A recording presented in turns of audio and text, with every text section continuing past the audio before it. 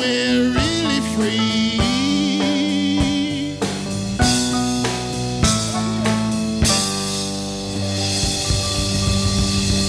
All right. Woo-hoo.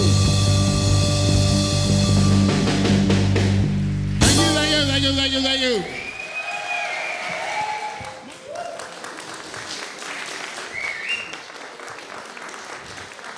Welcome back to Juke Joint Part 3, and please give it up one more time for, from the left, Stew.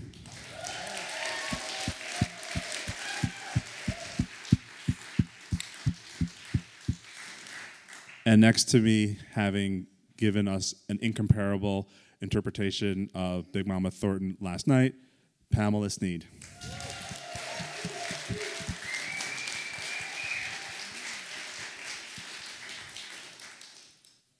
Hi, Pamela. Hi, Stu. Hi, Tavia. I'm really, really thrilled. Mm-hmm. This is it's some version of what, Stu, you were talking about happening on TikTok. Like, is this really happening? You know, to have the two of you here in conversation and about your work and about its relation to the what maybe we could call it like the Juke continuum, right? Or the experimental blues continuum, as you were just calling it today, Stu. I wanted to begin by asking the two of you to talk about the relationship between your work as artists and the written word, right? You know, Pamela, you're a poet. You have been working on this new show that is debuting a relationship to song, but you've been writing and you incorporate your poetry into the Big Mama tribute. Stu, as we just learned today, you are always writing, even up into the show itself, but often in the medium of song. So just talk about what, how you incorporate writing, what the role of that is in your creative process, and what, if any, differences there are between writing music and poetry. Poetry as in like sitting at home writing, as opposed to, when you say poetry, you're just like just writing words and music, the difference between? Well, what specifically about music and the words in music? Like, how did you find the song and the song lyric as a specific medium for written expression? I think for you. I see what you mean. Yeah. Oh, because to me, there's no difference really. I mean, for growing up, I never knew song. Like, I'm a lyric person supposedly, but any of my students will tell you that I'm actually not. I don't know the lyrics to anything. You know, I to this day, I recently just found out like forever. See, I came into the chorus to "You Are the Sunshine of My Life," which I have heard countless times. But I just looked at the lyric sheet recently. I was like, I never knew that's what he was saying, you know? So for me, it's like words and music come at the same time. And the poets I like are very musical, you know? So I kind of just, it's always been the same thing. It's just kind of like, you know, for me, it was always, and it's like, what is he saying? My whole world ended the moment you left me. You know, that Motown song, you know? And it's like, but I heard that lyric for, 35, 40 years before knowing. So I'm actually a music person. To me, the lyric is actually, it should be like music. And I don't learn anything about writing until I'm doing, like right today, I learned more about this writing that I was doing than I learned. Being with this audience taught me more about that writing than being at home ever could. So it's all the same process for me, you know. There are a lot of things to say. I'm wearing my glasses because I had a rough night in the Juke Joint last night, you know what I'm saying? So I was like, I threw some stuff on. I was like, I'm wearing my glasses. It's rough up in here, right?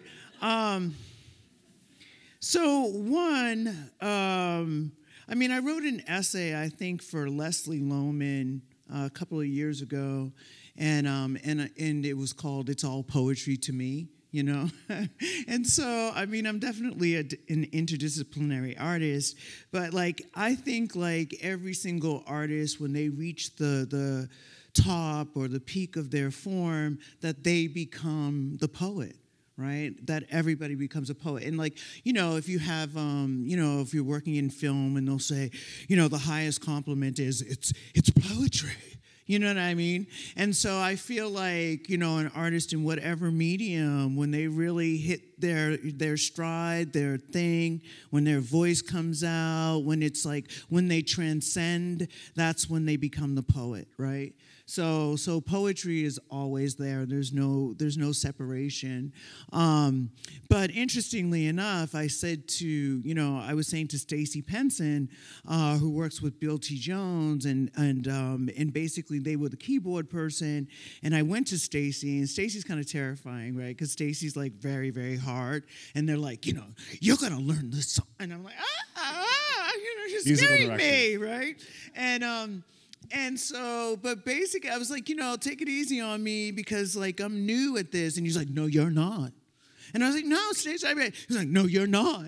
And so, in a way, like, Stacey, you know, like a black queer man is also, like, saying he knows that how far down deep, you know, the music goes in my soul. So he's not really going to allow me to stand there and say, oh, no, Stacey, I'm new, you know. So yeah, I mean, I come out of the church, you know, my grandfather was a Baptist preacher, you know, my grandmother sang spirituals. And so that sense of music, poetry, theater, you know, everything, you know, visual art, everything was embedded in the church. Everything was embedded into my DNA, right? And so, yeah, so it's just kind of like I think a lot about this idea of like speaking in tongues, you know, and I feel like I speak in so many tongues, you know what I mean? And that's where art has brought me. And then the other thing is like interesting, when I was talking to Tom, who we trained together with Susan Batson, like back in the day, and very traditional kinds of theater and stuff like that. And I was like, I don't want to do a play, right? And Tom's like, what? You know, and I'm like, I'm not a play. I want performance, you know, and I want it to be devised work, right? And so I didn't walk in with the script. I learned the script. I created the script as we walked through it. And I think that was important to the process, yeah. When I was in church one day and we were trying to sneak out like we always did in the back row, and the minister was talking about, he had some theme he was doing, and so me and Edwina Williams and a couple of the people, we had it timed where we knew when he went into his thing, when he hit peak, his first peak, we could exit, right? So I happened to be the last one to go. So Edwina goes, you know, Robert goes, and then I'm at the last one. And when I get to the aisle, he goes in the loudest voice I've ever said, God is watching you, Stuart. Uh-oh. And I completely froze. And he made the sermon about us kids in the back row. He completely changed the sermon to include, and then he wound back, you know, he wound back to where he originally was, but he spent 5 minutes on us, and at that moment I realized I kind of want to do something, I want to be able to do something kind of like that. I don't know exactly what, because I was about 12, but I was like, he had one thing, and then he did this other thing, you know, and you know what I mean? But isn't that like kind of like Nina Simone? Oh, of course it is. Yeah. When she's like, turn up, you come in late. Of course and right, and Nina's like, turn up the house lights. Yeah. Turn up the house lights. And like the person's like, ah, you know, and she's like, why are you coming to my show late? Right. Yeah. But that's writing, you know, like that's writing. Like he wrote something. He just happened to, they call it improvised, which to me is kind of like, okay, you can have that word, but improvised sounds like, I really didn't care, or it's not that important, or it's just this thing I came up with. It's not just this thing. It's writing. He wrote on the spot a bit about us godless children, you know, and he, again, fit it into his theme. So to me, that was writing. That wasn't like, ooh, he just came up with something. He wrote. It seems like in that example, which is going to haunt me, having been one of the kids having snuck out of church in my day. That you're both talking about call and response, right? And how a kind of writing happens, in the Juke continuum, like through call and response, right? And through that interaction between an artist on stage and an audience, like present or imagined, right? And I wanted to, we have just experienced, your new show, or to borrow from Nina Simone, show tunes for a musical that hasn't been written yet. So we're thinking about this character that you're inventing in front of us, Stu, and then recalling back the homage that Pamela gave last night of Big Mama Thornton. And how do you each approach persona, right? When you're kind of giving, when you're inventing, I want to say inventing a character, but also in your case, Pamela, doing research and paying homage, right? Like, what's the balance between homage and invention? Well, I think, as I said before, I didn't want it to be a play. So I didn't want people to come in and it's like, I'm Big Mama Thornton. And now back, in 1926, when I was born, I didn't want that, right? So I I guess I wanted it to be a channeling, because I think that that's the most, brilliant kind of like acting, right? Is like not when you're, deadpan, like kind of like, copying everything that the artist did, but when you capture the essence of them, right? And so I constructed things around trying to capture her essence. And I know last night that I felt like most like her, like when I had the hat on and I'm just sort of like working the crowd, and because she posed. If you look at all her things, like she had angle, she's like looking, and she'll just sit there and she'll have a cigarette and she's working it, And so like working the stage like that, I felt like the essence of Big Mama Thornton, and also that she absolutely loved to perform, So part of what comes out is that it was like such a hard life for her, but the woman found this joy that was unbelievable in performance, right? And I had to like work a lot, like, because I can be shy, or I could be like, have stage fright or like whatever. And it was like, okay, with Big Mama Thornton, you got to be big, girl. You know what I mean? You can't shrink. You got to step in those shoes, right? And so she's a real challenge, to like step up, step out, because you can't shirk away from it, and for her to be like, on the road since she was 14 years old, found singing on the back of a garbage truck, and I was thinking about that on my way here, that, that this woman who was saved by Diamond Teeth Mary, who heard her singing and said, audition for the Hot Harlem Review, right? So that the girl person who was saved ended up saving us, right? And so I just think that that's like a really beautiful lineage, legacy, Yeah. That garbage truck, it's like it kills me, you know what I mean? Yeah. Am I supposed to be answering the question? Yeah, about okay. Dude, lucky dude. I don't know about persona. It's like I'm really into comedians. I was really into Richard Pryor from a very early age. If you could believe that, Richard Pryor records were played in fine middle-class Black American households all over America, and nobody had a problem with it. So I was really interested in Pryor's. When you talk about personas, it was like whatever the persona is when you're performing, that's the persona. I've never invented a single character. I wouldn't know how to do that. I just look at the actor I'm working with and go like, what do you do? I'm going to do something that I know you're going to like. I'm going to write something I know you're going to like. But with comedians, that persona was like, I am the person up here telling these difficult truths, and I'm making you laugh, and that's what stops you from beating me up. So I was always fascinated by that dangerous comedian thing. And then when I found out how much Pryor was influenced specifically by Lenny Bruce, but in general by a lot of Jewish humor, I grew up a lot in a Black Jewish neighborhood, and the irreverence of the Jewish humor I grew up with was like punk rock before punk rock. Like, I can't tell you the jokes that they used to say, the Jewish jokes that they used to say in high school, at my high school. It was like, you were like, like, damn, okay. But like, this is a world where their deep tragedy was decades away, right? And so I was like, wow, how do you guys are doing this weird thing. Like, you're taking this really fucked up shit. I mean, as much as I'm not the biggest Mel Brooks fan in the world, but The Producers is a formative, not the producers to play, but the idea. The idea that someone actually sat there and went like, we're gonna do this. What?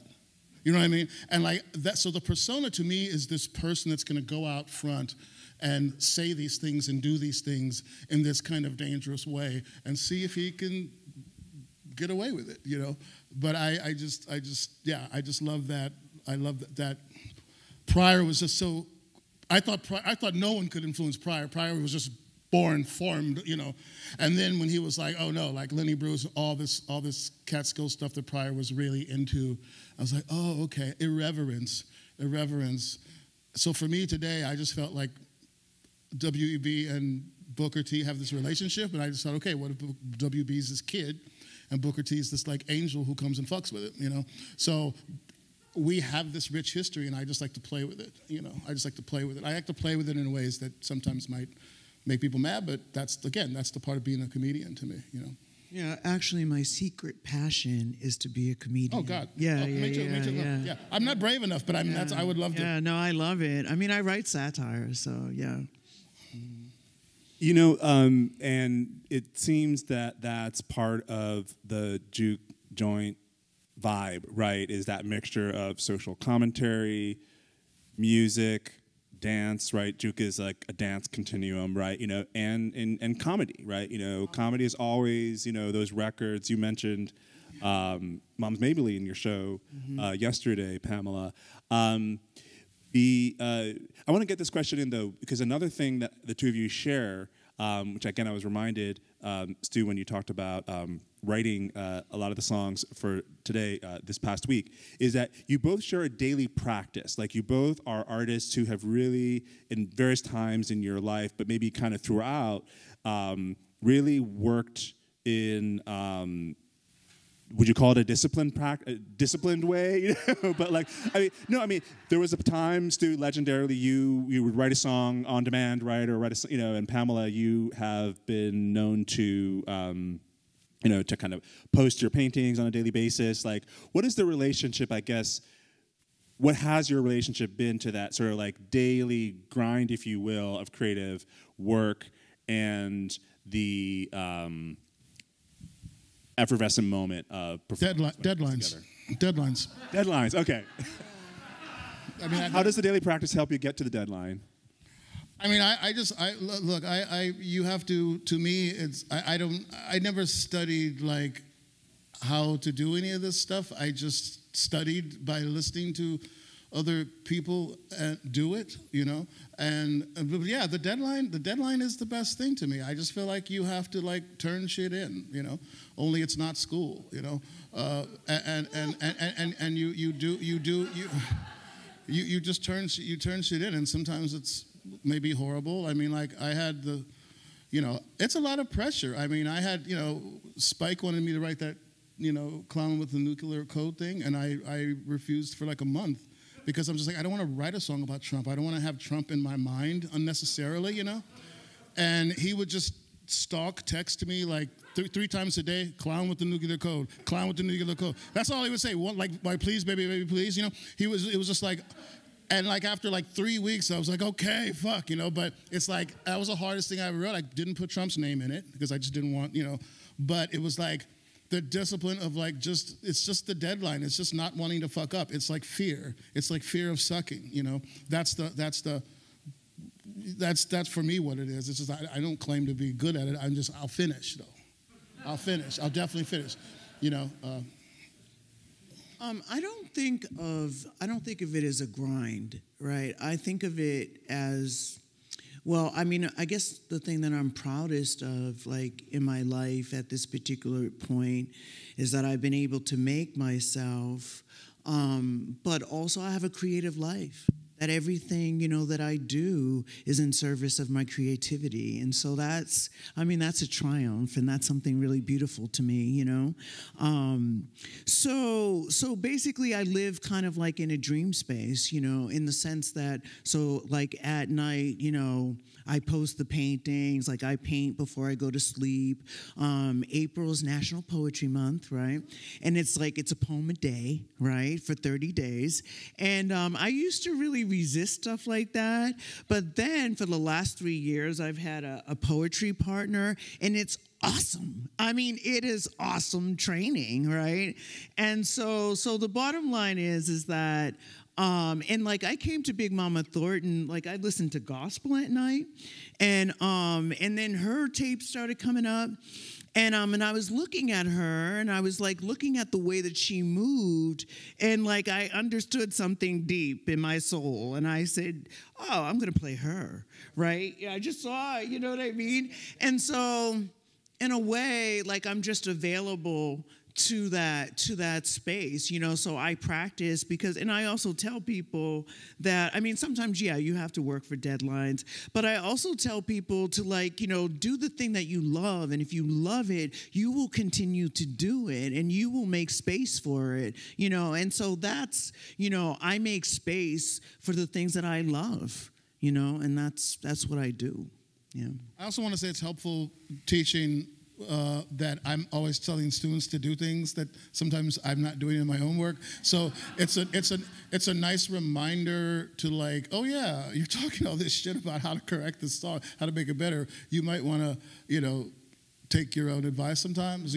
So I'm really privileged to be able to work with brilliant students who I'm pushing, but at the same time, I'm being reminded of the things that I should be doing, as well. So that's always good.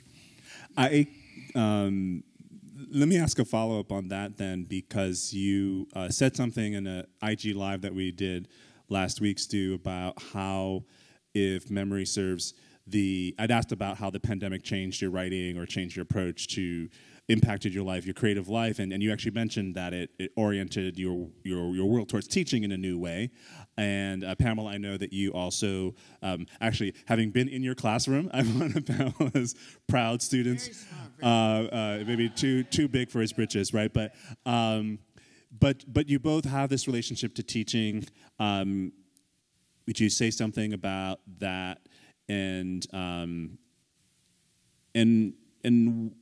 what its relationship is to the storytelling practice of the Juke Joint?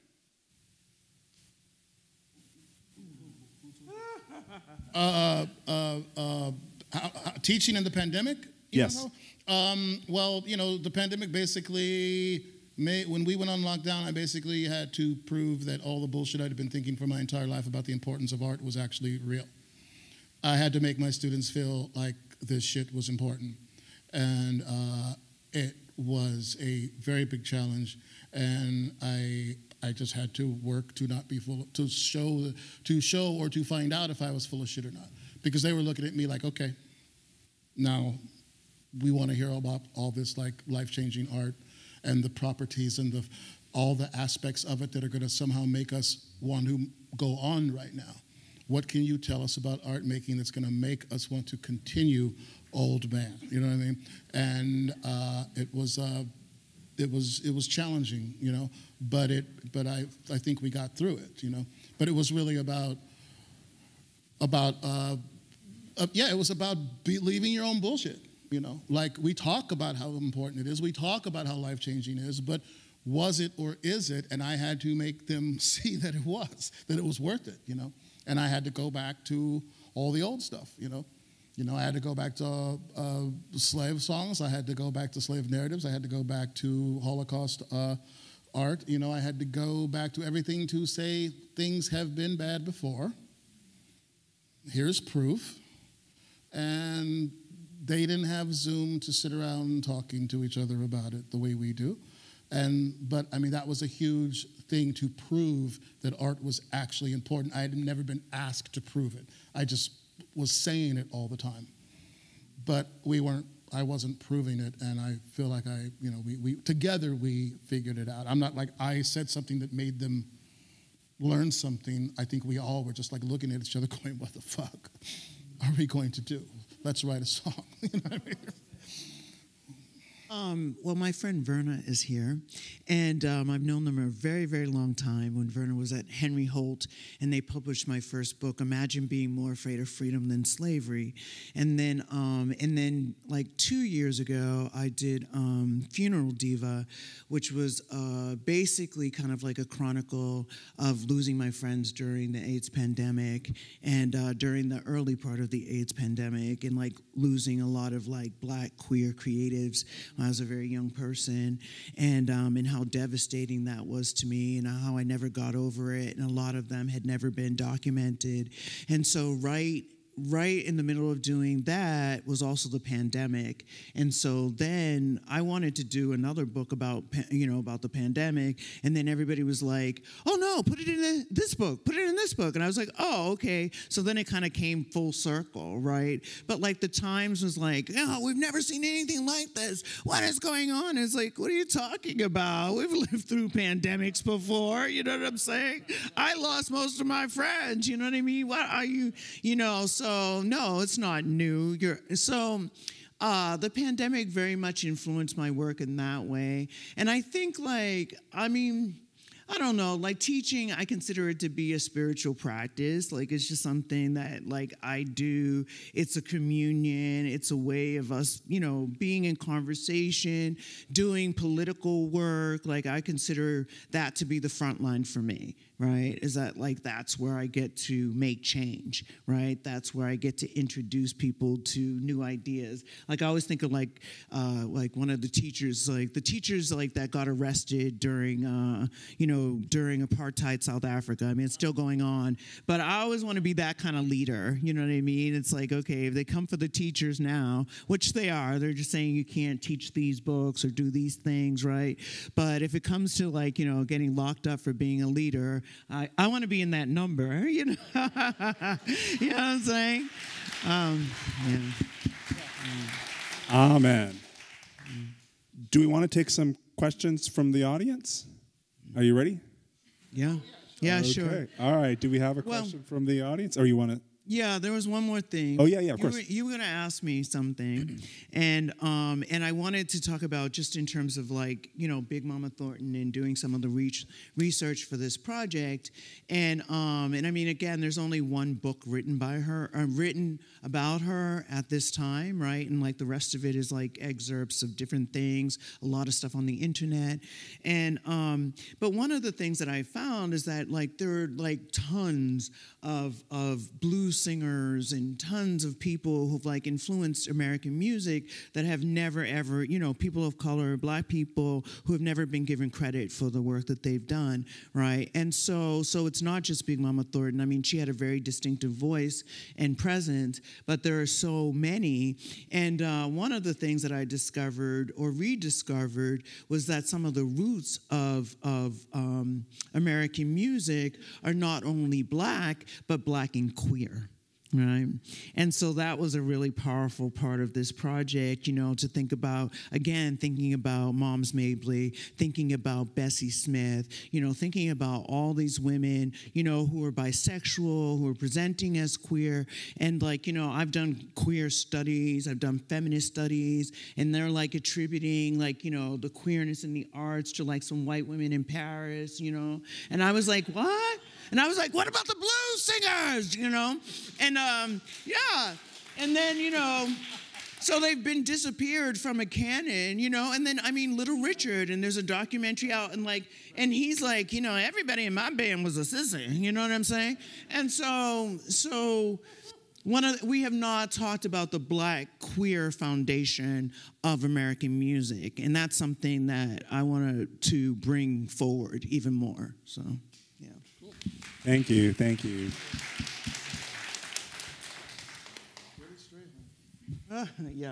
Yeah, everybody.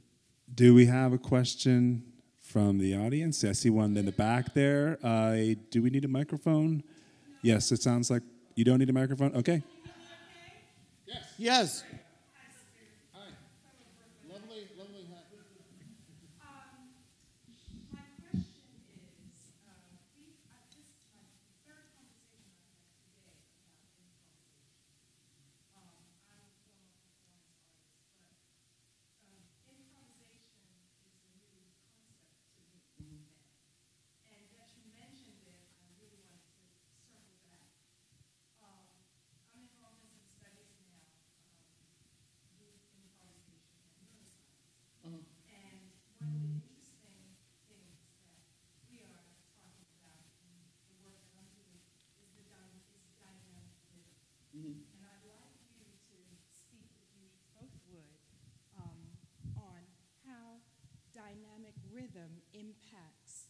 your ability to improvise, or how it impacts your ability to just create what you create.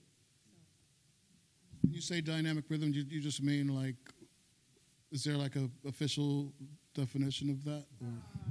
Or I'll just answer what I think it is.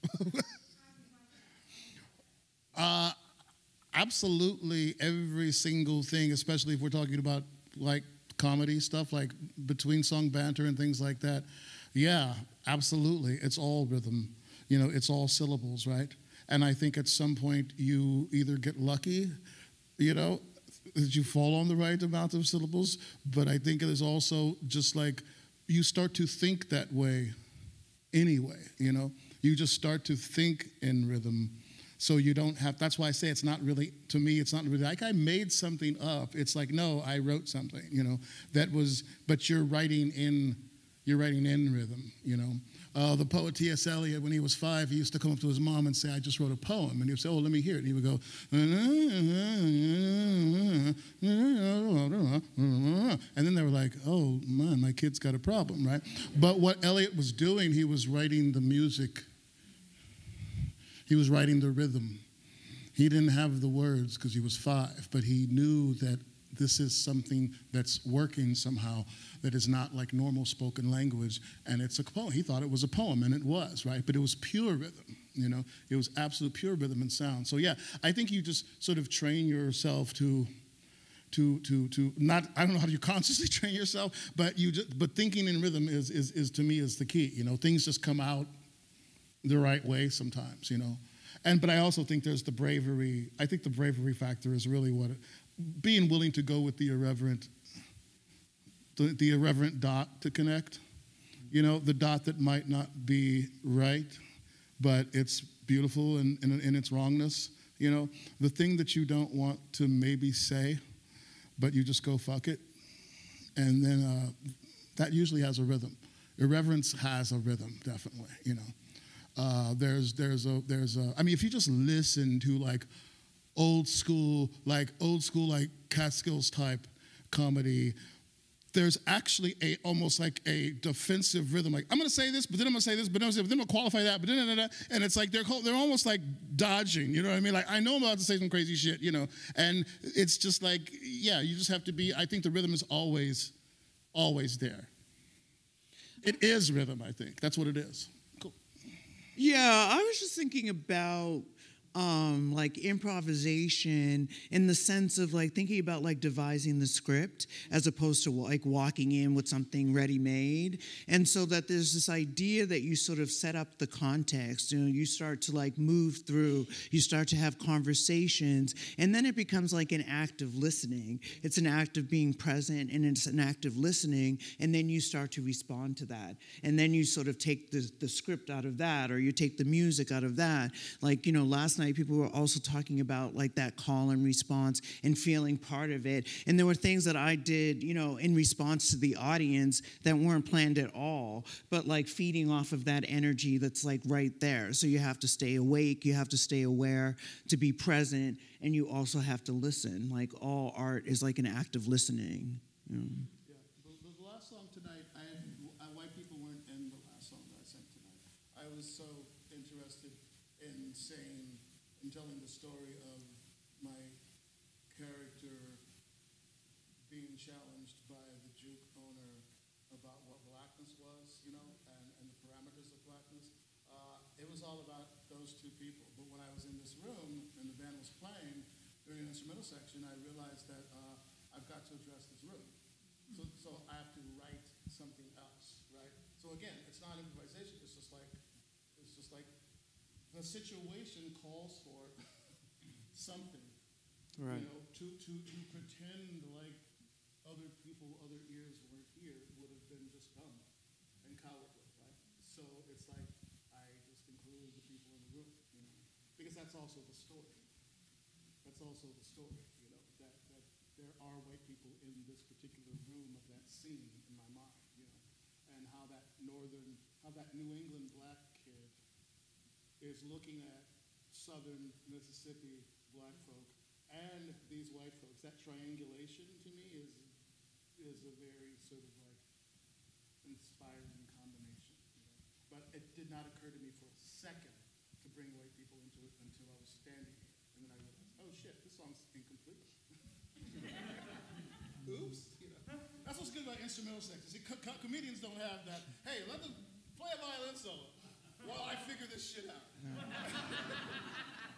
That's what's so fucking great about having a band, It's so great about having a band. Just do that while I think of this. I want to throw a question in there, piggybacking on that last answer. Again, to the two of you, maybe the last time the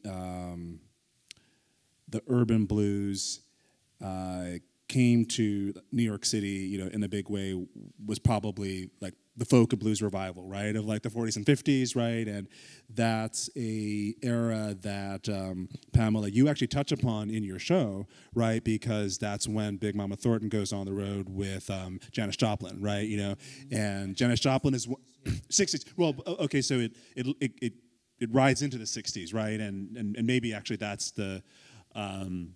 It's interesting to get artists even like Little Richard, who are briefly seen as revivalists, even though they were, innovators and progenitors of rock and roll. Like a mere decade later, are seen as old time in some way, right? Mm-hmm. How do we get outside of this idea that like the juke and the kind of experimental blues that you were giving us more than a taste of today, Stu?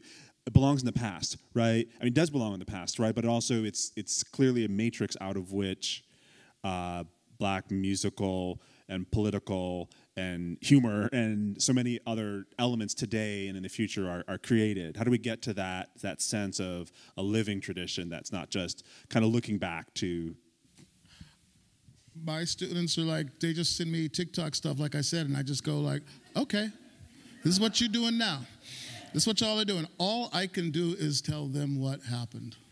I do not have an answer for you because I suspect that they will figure it out because artists always end up going, I don't know what the fuck to do. I better look back. Eventually they look back. They might not look back all the time, but eventually they look back. Sometimes it's an accident, or sometimes they just have this weirdo like me in their life who once a week says, there's this thing called this. There's this thing called that. You might want to have a look at it. But I'm all like, I don't know how you would, it's actually like they know better than we know how they're going to deal with all this stuff that we're talking about.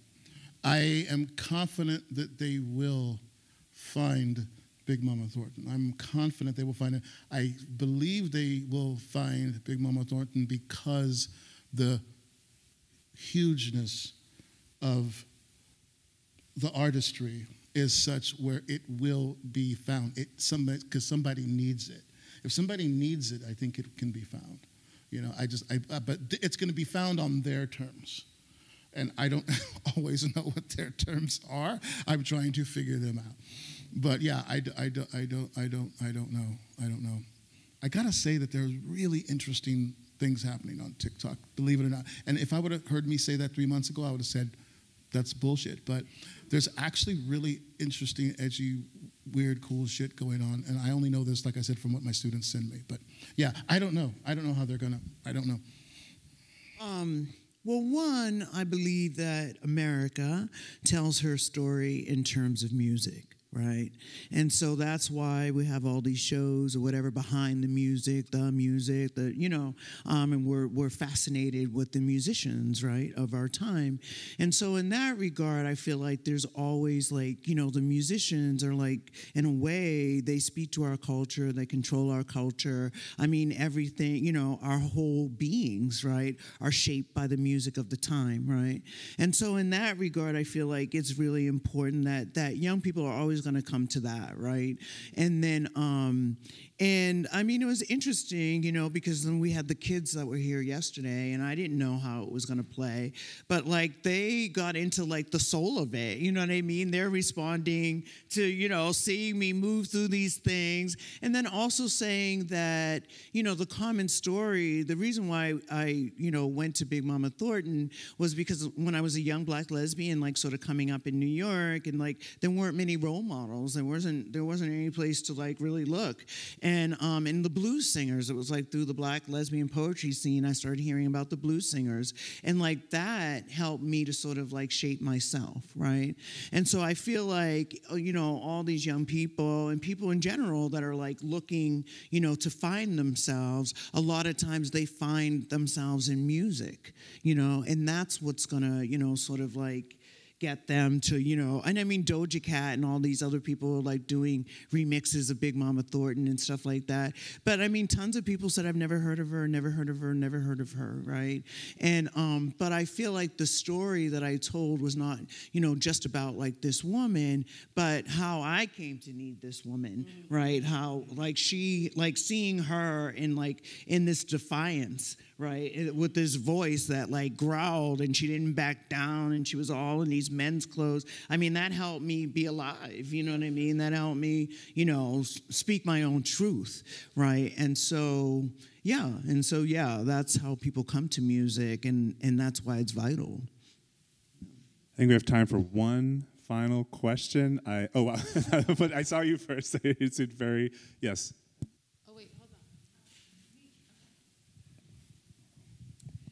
Hi, Stu, it's Esther. How are you?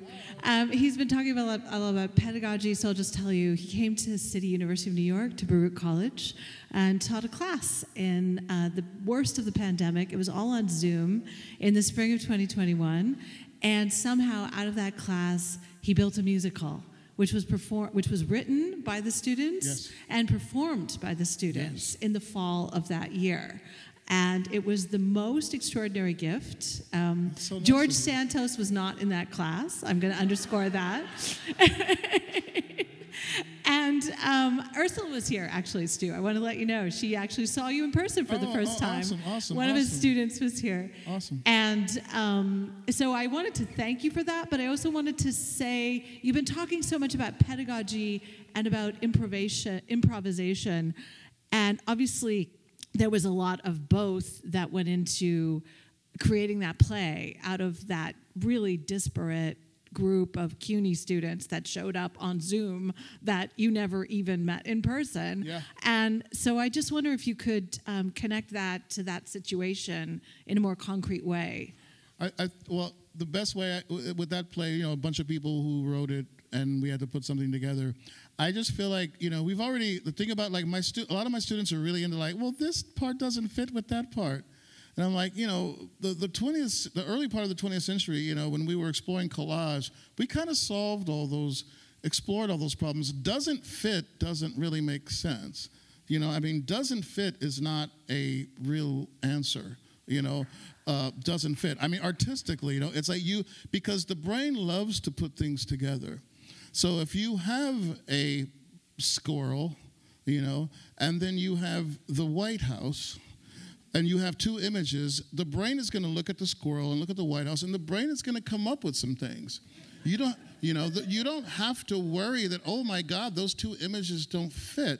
The brain is going to do a lot of work, you know, to make those things fit. So I believe that what I told the students at Baruch is that what was going to make the play work is that they were all students at Baruch living right now at this time. And, you know, a lot of people like used to think we were being sarcastic in Passing Strains where we said emotions are expendable, but ideas are dependable because there's a new one every week. We were absolutely being serious. Emotions are pretty run-of-the-mill. We all kind of feel the same way, but how you frame that emotion to me is what, you know, the detail behind that emotion, you know. But basically, I just feel collage solved those problems for me, you know. So I don't worry about things fitting, you know. And that's why when we're so-called improvising, when you're writing in front of people, if you have two thoughts, just say them. Just say them and watch what happens. Just watch what happens. It will, and the audience will do it for you. You have 100 brains working with you. So when you say squirrel and White House, the New York audience goes, yeah, hell yeah. I know what you mean, brother. Amen. And you're like, fuck. I'm gonna say two disparate things again and see what happens. Because that's the New York audience is like a brain. It makes the connections. The synapses fire. They do. And it especially happens when you're making stuff about race and gender and all those other wonderful things that we're all, interested in and terrified of. That wasn't really a question, though, was it? Can we get one more question? That wasn't really a question. Okay, yeah, there was one more question. I'm teasing you. Yeah. Yes. Let's see. Completely. I feel like it's the thing it's the thing I should be doing more so. It's the thing that makes me feel worthwhile. When I love your applause, I really do. But it's nothing like watching, this guy or that guy or you develop as artists and to have the privilege of talking to people who actually might listen to what I'm saying and maybe like use a fraction of it. My name on a marquee doesn't really have meaning. It doesn't really have meaning. I don't get, every time money is put into my account because of teaching, I giggle. Because I can't believe they are paying me to do what I used to do in my basement, which is bring people over, listen to records, and talk about them. Do you know what I mean? That's all I'm doing. I'm just the same geek I was at 17, right? So I collaborate with my students, I work with my students, and that is to me like, this art road, to me was leading to this teaching thing, It's a tougher audience. They're much tougher than you guys will ever be. Yeah, definitely. Right? Yeah. I feel like a performance isn't complete unless my students are there, right? So I know, when I did it for Denniston Hill and I did a preview and it was all art world people, and I was like, I want my students to come, because I feel like, they keep me honest. They're, and if it doesn't play with them, usually that's an indicator, And last night I had a lot of students here and from Columbia, and they're really sweet, and they loved it, and they loved, a lot of queer kids, and they were like, yes, Big Mama Thornton, you know what I mean? And so that's exciting. Yeah. Well, it's been really exciting and a true pleasure to see you two present this work over the past 2 days, and for being so generous to come and tell us a little bit about your process, about your pedagogy, and your vision. Please. Tavia needs a hand for just being crazy enough to have a juke joint. To bring us. A juke joint on the Upper East Side. A juke joint on the Upper East Side. I mean, come on.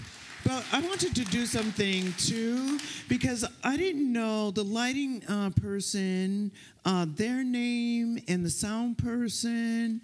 We're amazing. Can we call them out? Because, they did, really, phenomenal. Is Robin here, the lighting designer? Oh, there he is. All right, Robin, yes. Yeah, serious business. And Andrew, the audio engineer. Yeah. And production person with Jaden. JDLF's in the back. Yeah, it was incredible helping. Rachel, the producers around here. Yeah, Rachel's in the back. Rachel Rosado, Claire, Darian. I thought everybody was so fantastic and so welcoming, and Tavia being the visionary who did bring us here to do this new work, and I'm very honored and very thrilled, and I thank you. So. Thank you. Please come back in May for our next public program co-presented with Harlem Stage. Hapa na Zamani.